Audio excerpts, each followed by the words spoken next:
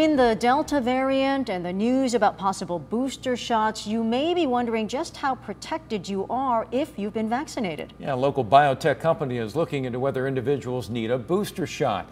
ABC 10 News reporter Nate Holmes shows us how a new test can tell if a fully vaccinated person is protected at all levels. In 10 minutes, it can tell you what your levels of neutralizing antibodies are.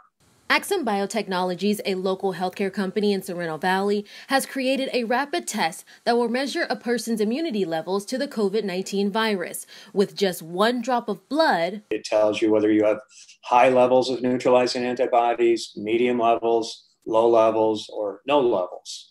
And again, neutralizing antibodies will block the virus from entering into your cells. CEO John Hugh Miller says the company is currently running a clinical study and following individuals' immunity levels before and after getting the vaccines. They're noticing a booster shot may be needed sooner rather than later. We're noticing that, the levels of neutralizing antibodies begin to drop off after a couple of months.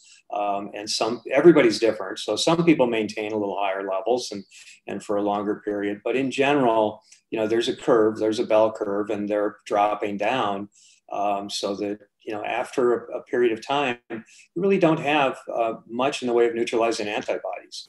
Hugh Miller says researchers have also seen cases where antibodies have dropped off, then spiked up again. And there's only one way that happens without a booster, and they came in contact with the virus. They didn't even feel it, they didn't know it, they were asymptomatic, but were they contagious, and could they give it to somebody who had not been vaccinated?